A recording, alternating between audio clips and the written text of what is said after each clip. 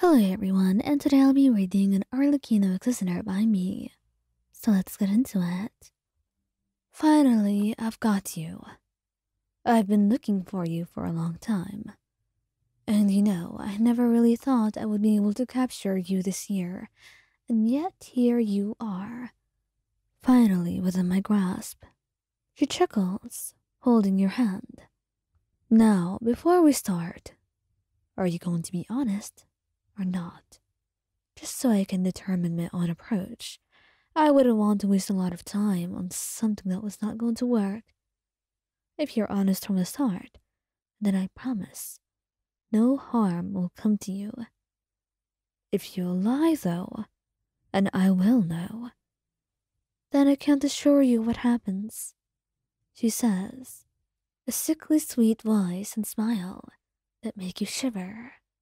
You were captured by the Fatui during the mission, and right now, at their base, with the knave interrogating you, you could only just wonder how many things were going to go wrong in your life. The knave? Of all people? The forest Fatui harbinger? Why? You were good at your job, but not good enough for her to pay attention to you. You could only wonder, and wonder just how badly this was going to end up. You didn't want her to end you and your entire life, just because of your job. You still had many things you wanted to do. Many things in your life that you wanted to fulfill. You were not ready to end it now. And you were terrified. Terrified of what could become. Now, sweetheart, there's no need to look at me like that. You're not going to lie to me, are you? You shake your head, trying not to make her angry, and she smiles, the effort amusing her. Then you already know I won't hurt you. I would never hurt anyone who knows their place and knows what they want to contribute. But do you know your place? You nod. You were terrified. There was nothing you could do about this.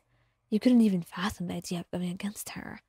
You knew that if you just made her angry or displeased with your behavior, perhaps it meant you would meet your maker today, because there was no way that you were going to get out of this alive had she not wanted you to.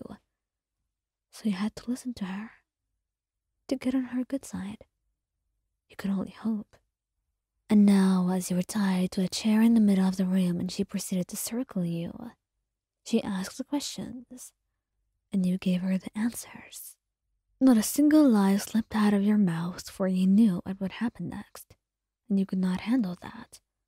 You couldn't just give yourself a death sentence just because you didn't care enough or were being too brave. You wouldn't risk it.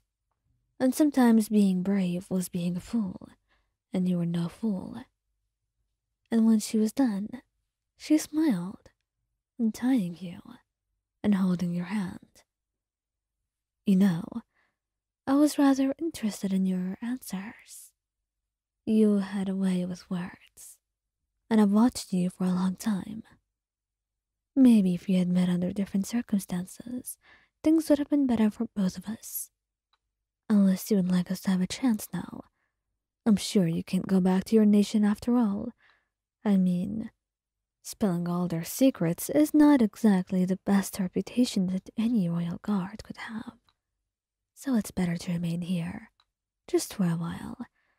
You will be treated as a guest, of course.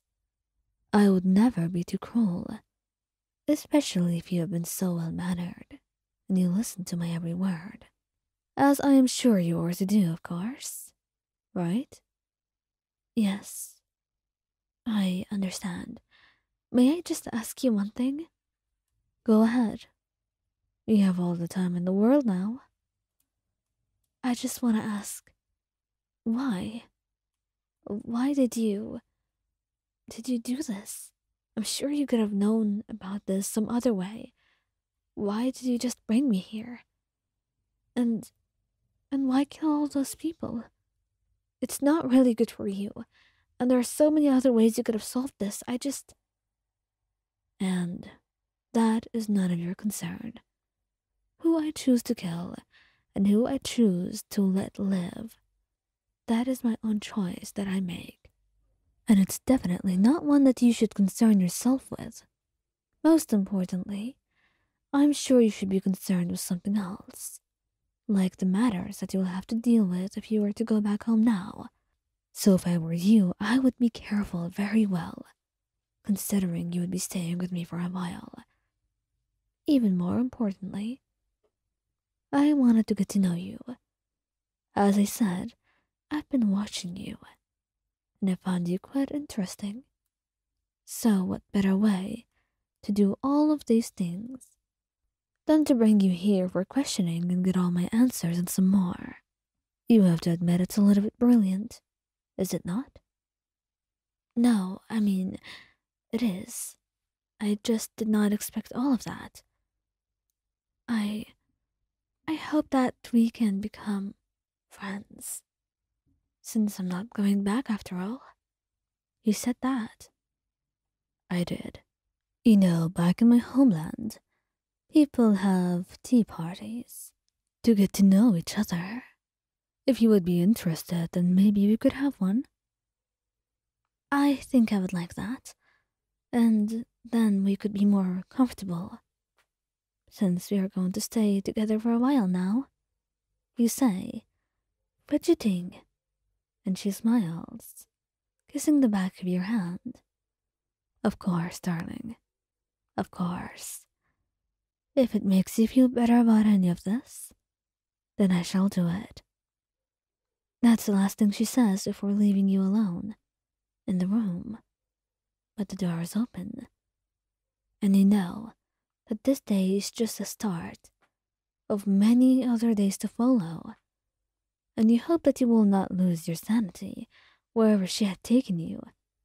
Living with the knave was no easy feat, and it was something that was going to be interesting, and maybe deadly in its own way. But maybe with the interest she showed in you, and her own feelings towards you, maybe then you had a chance that would be different than most. And if you had one, you were going to use it. You would just have to be careful not to play with fire, for who knows? You might just end up burning yourself.